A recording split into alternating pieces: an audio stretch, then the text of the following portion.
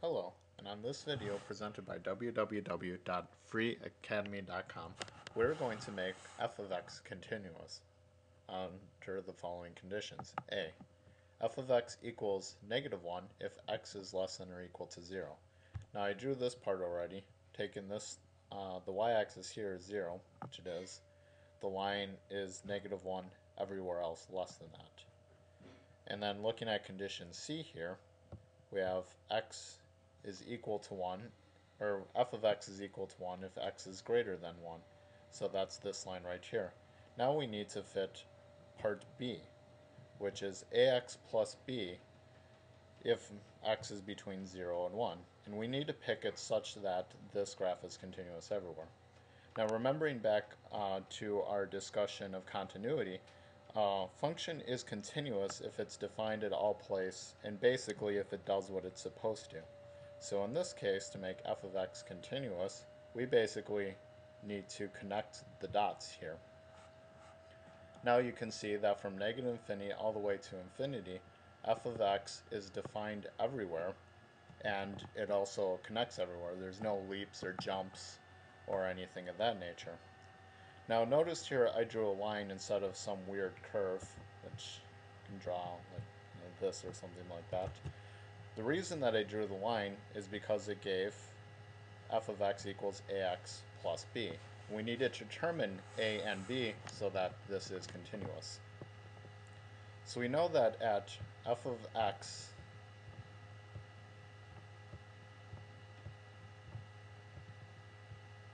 equals ax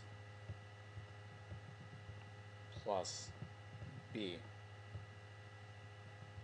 Now notice here at f of 0, right here where x is equal to 0, the graph needs to be equal to -1. So this is pretty easy to do. We put 0 in for x and we get a times 0 plus b equals -1.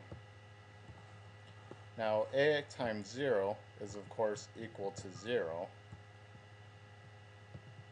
So for this case we get that b equals -1. Just by doing some very simple algebra there.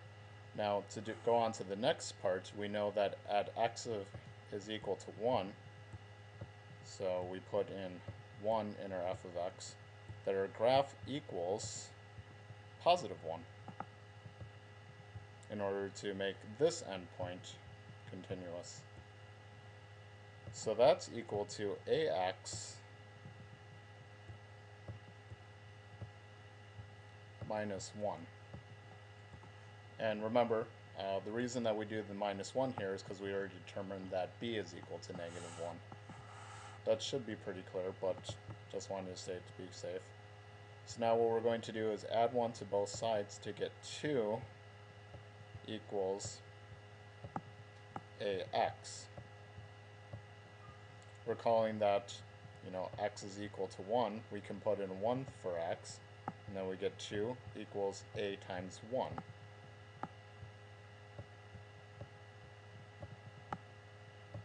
Which of course that's equal to a, so now we've determined that a equals 2. So for a equals 2 and b equal to -1, we have found a and b such that f of x is continuous everywhere. Hope this problem was helpful. Keep sending more in to us.